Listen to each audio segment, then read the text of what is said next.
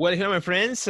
Super happy to be here with you, and also very excited to be here with my good friend Beth English. A day before, the Christmas time here.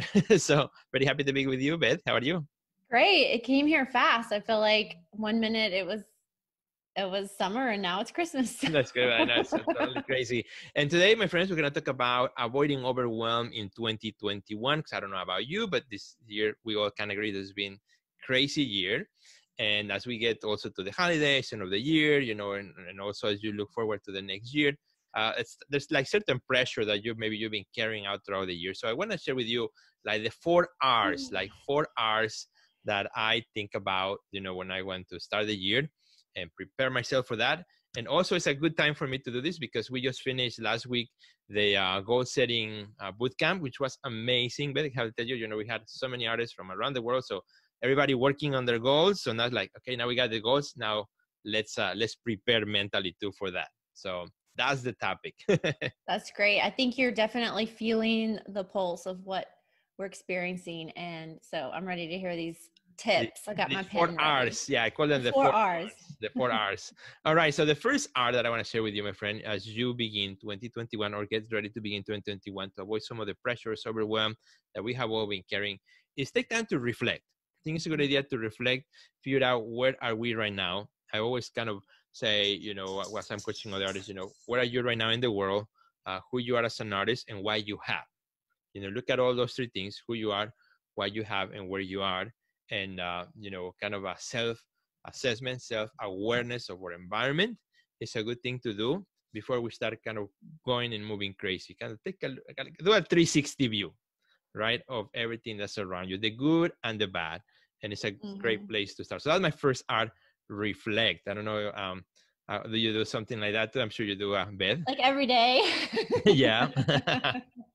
Reflection is such an important part of the process of growing and developing and moving into whatever direction you're going in. I think it's really a smart practice to be in reflection so that it's like you're making your sails just push you wherever you need to go, and it's just going to keep you on that path, I think. Yeah, totally. Absolutely.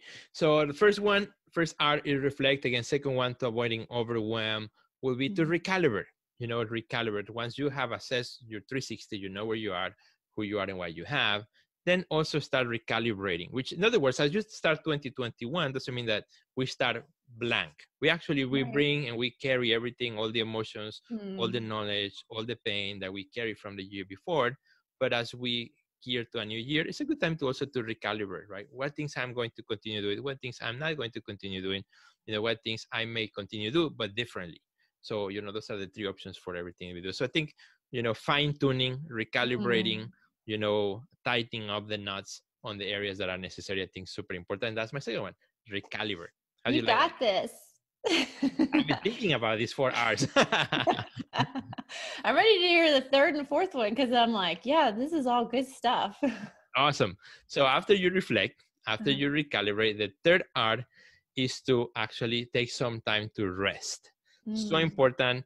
And that's the hardest one for me, because also you who know me, I'm a workaholic. You can just ask my wife and my kids. They had to remind me when it's time to take a break, right? So I think that one for me is something that I have to consciously, stop and say, okay, I need to enjoy, I need to rest. So I'm giving myself some time between the end of the year and the new one to take some time off. Also from my socials, I'm not going to lose my audience because I take some time off or things like that. Just kind of get off the grid for a little bit, enjoy my family, my friends, and just reset my mind as I start the new year.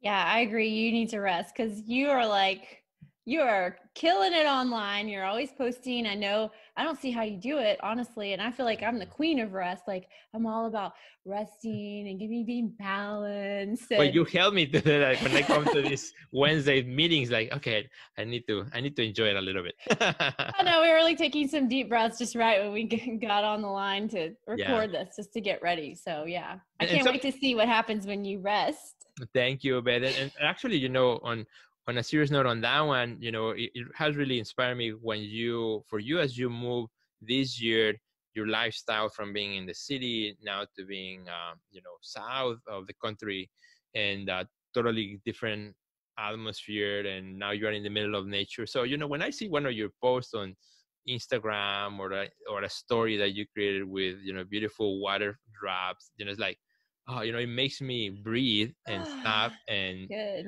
and rest, even mentally for a few seconds. So, I have to thank you for that, Beth, because sometimes, we need that reminder. Good, good, good. And I'm glad that helps. Yes. And so that's the third one, right? Reflect, recalibrate, rest, and the last one, but not least one, is also take time to replenish. And replenish is different as resting. Resting is just taking a back seat. But replenish is like when you are replenishing the pump, right? Okay, like you are charging it. What is it that you need to do as an artist that will recharge that? And that was going to be totally different from everyone, because what recharges me might be different what recharges Beth, or you, my friend, who are watching right now. What is the one thing that is not making art, or that's not art related, that can replenish your soul, your mind, your life, your energy? What is that activity? For some, might be like a walk in the park, or if you're in the inner city, just maybe a call with friends. Others might be picking that book that you wanted to get to in 2020, just never got to, picking that up and reading it, or whatever it may be, right? That can help you replenish the pump, so that when you start 2020, you don't feel that drag of that big weight that may still be lingering around with you throughout the year. So what are some of the things that you do, Beth, to replenish? That's funny. I was just thinking about this morning, because I think when we feel heaviness, it's really important that we ask ourselves, how am I loving myself really well? And I know for me, cooking really good foods that are healthy, that taste amazing, like made from scratch, like I love to feed myself. That makes me feel so good when I'm eating. It's so delicious, and I'm feeling energy from the food, and I'm feeling happiness from the flavors. Like it's this whole experience. And so that's something I do a lot, to kind of love myself, to feel that rest and that it's just all part of the process. I think when we're taking a step back to say, how do I want to move forward in the future? Exactly. And there's everything that we do is like not one thing or the other. It's like, how are we incorporating all of these ideas into our everyday life and all of our activities, because they all impact us no matter what we do. Like, do you listen to music in the shower? Do you sing in the shower? Like, or are you totally silent? I think every little detail of our life we can take a look at and say, is this making me feel energized and loved and joyful? So that's actually what our video is going to be about next week. So. Oh, super. So my friend, that will be the last one of the year. So I think it's a great follow-up to this one as we continue that conversation, as we begin all 2021 brand new. So totally. For me, like replenishing, something that I discovered now that my kids are older, you also relate to them differently than when they were smaller. So my son, he's now 20 years old. So he has also new ideas, new things. And so my relationship with him is different now. He purchased his first car this fall. So we actually having a great time just taking a ride where we're just chatting and we're driving, talking about cars and stuff like that. So that for me is something new, right? Which is replenishing me, and I hope it replenishes him as well. So I'm looking forward to do maybe a little bit of that with him over the break. That will help me again get back to the art business and get back to work in 2021. So I know you're going to do awesome. Thank you so much. And likewise. So my friends, we are wrapping it up. And as a summary, to avoid overwhelm in 2021, 4 things you can do, or they all start with the letter R: reflect, recalibrate, rest, and replenish. Something that you can do. And if you enjoyed this episode, please share it with all your friends, because I think we can all use a little bit of that. So my friends, you can find both Beth and I online. So Beth, where can they find you first? You guys can follow me on Facebook and Instagram at Beth English, and you can check out my website at bethenglish.com.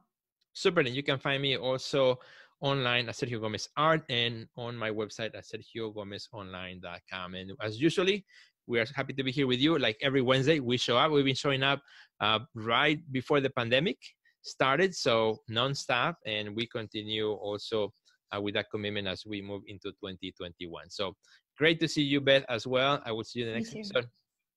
Have a good one. Bye. Bye.